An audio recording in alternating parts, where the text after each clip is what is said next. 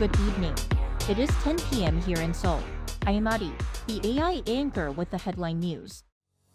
Overseas voting for South Korea's 22nd general election kicks off Wednesday.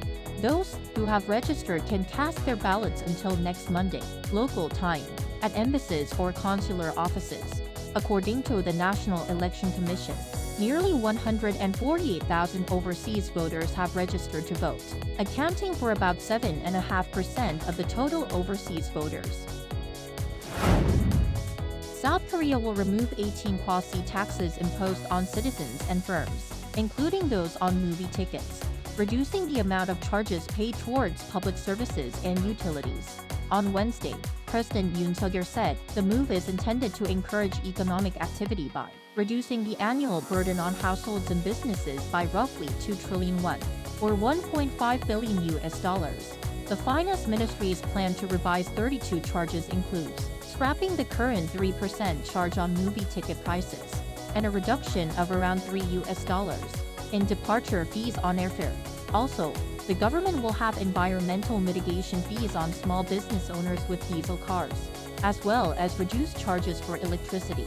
Yoon also said 263 regulations will be temporarily suspended to benefit small and medium-sized businesses, with some $32 billion in funds prepared to help them handle management difficulties.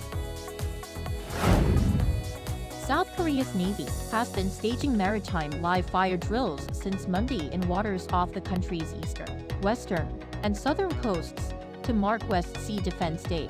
The day, which lands on the fourth Friday of March, memorializes the 55 South Korean troops who were killed between 2002 and 2010 in the West Sea while defending the northern limit line.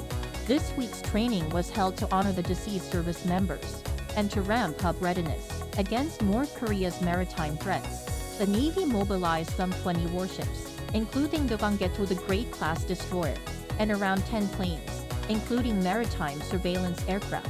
The training will take place until Friday. LG and Hyundai Motor Group are said to invest domestically in advanced industries to raise their competitiveness. According to LG on Wednesday, it will be investing over $74 billion within Korea until 2028.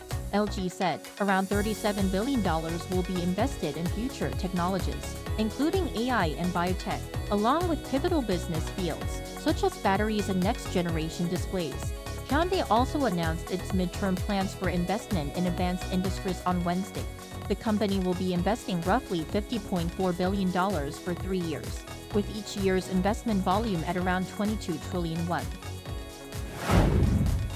The number of births in South Korea dropped again in the first month of 2024. Data from Statistics Korea on Wednesday shows that the number of births in January dropped to 21,442, down 7.7% compared to the same month last year. The figure is the lowest on record for any month of January. That brings us to the end of tonight's AI headline news. Thank you for watching. Good night.